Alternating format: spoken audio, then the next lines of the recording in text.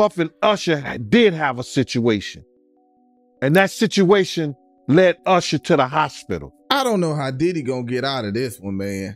We got Gene Deal, who did an interview with the Art of Dialogue podcast. Great podcast, y'all go check it out, I'm gonna link it. And he was talking about his experience as Diddy's security guard and what he saw that happened to Usher. Y'all check this out. But I mentioned that earlier, that he said about Stevie J. The Usher part, that's a touchy situation, man.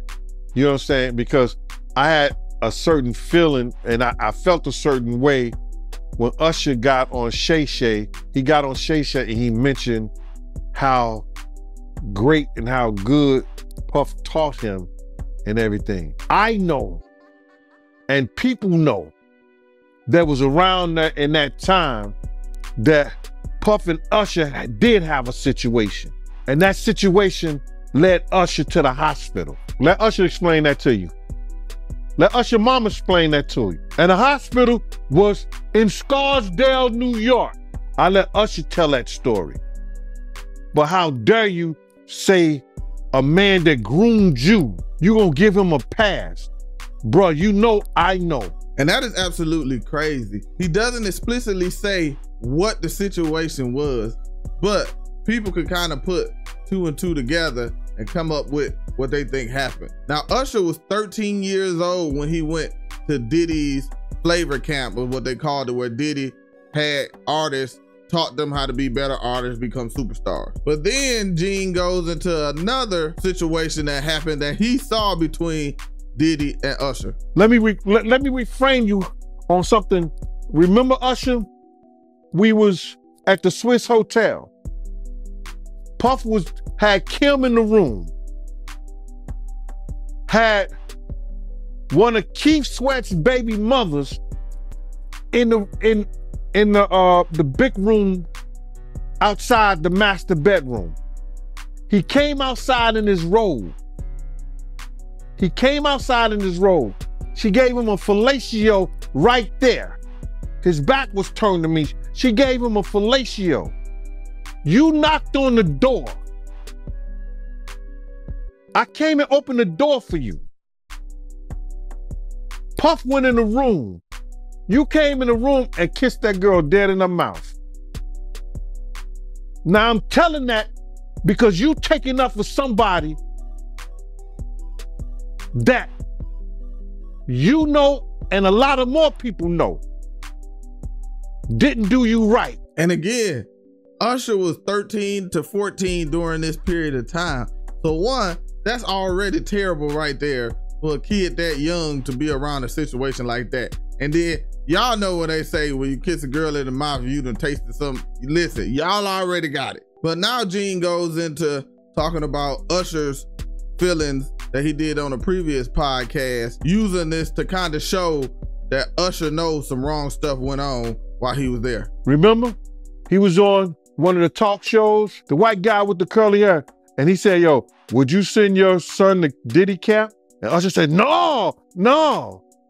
Ask him why he won't send him to Diddy camp. Now, the show he was talking about was the Howard Stern show. And I actually got the interview right here to let y'all see how Usher reacted when that type of questioning came about. I moved to New York City and I lived with Sean Puffy Combs for a year. That's the crazy thing. Now, that was L.A. Reid's idea, right? We're sending you over to something called Puffy Flavor Camp. There you go.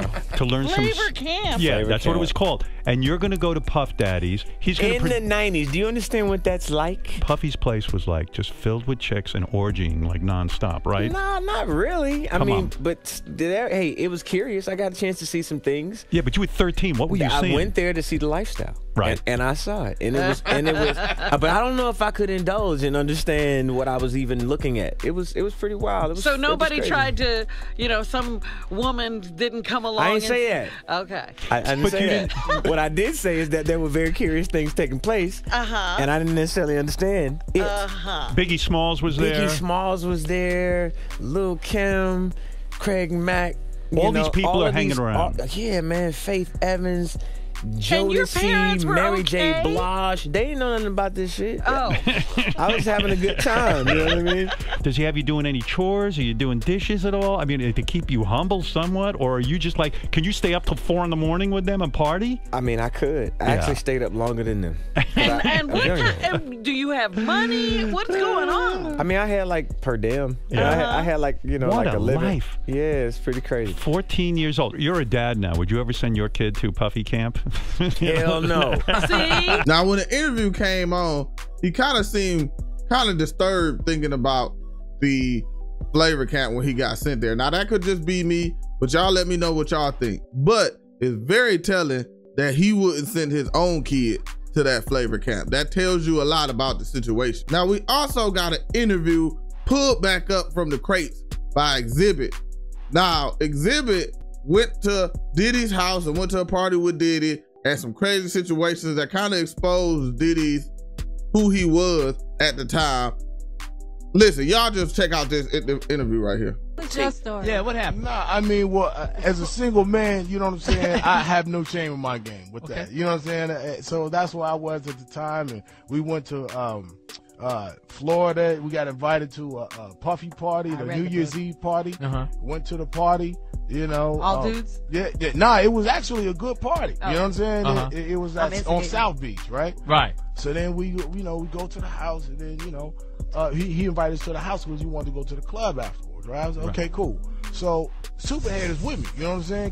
Karen is with me, you know what I'm saying? Whatever. Superhead. Yeah. So she takes me, Puffy calls me outside. He's like, hey man, you know that girl you know about the girl you. I was like, yeah, nigga, yeah, everybody know, but you know what I'm saying? What's happening? You know, he's like, that's the devil, man.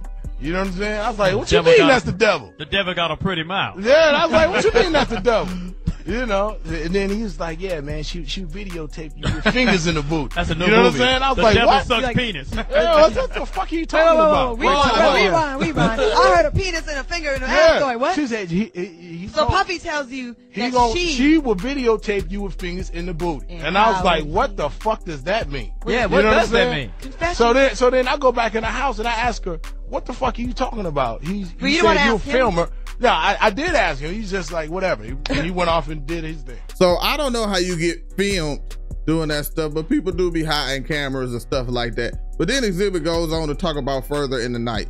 So we get into the truck. He said, let's go to this club. So everybody followed the car. The car is fucking silent. You know what I'm saying? We get to this club, and then we walk in the back way. It's a VIP lounge. Ain't nobody in there. And then, you know, the club is going. It's all jumping. And then I'm sitting there with old girl. So then, you know, he's doing his business. We go down and get a drink. You know, we sitting there bobbing to the music, and then she point over the corner. It's two dudes kissing. You know what I'm saying? I'm like, the fuck is this? You know what I'm saying? So I'm like, okay. Then there's girls in the club too. And then she pointed another direction. It's another dude over there, like butt ass naked dancing. You know what I'm saying? Hey. We take off, man. You know what I'm saying? We leave the club directly. I didn't say peace to nobody. I didn't see nobody. Gay. Yeah, it was suspect. A lot of suspect. The club was you could chalk it up to being in Miami or whatever. Blame it on I've been in a gang. I've been in a gang of clubs, man. The club was called. And I ain't never mistakenly stepped into a club having that kind of activity. So y'all let me know what y'all think, man. I don't think Diddy gonna be able to survive this whole course of allegations, man. But hit that like button, hit that subscribe button for me, man. Y'all have a great day.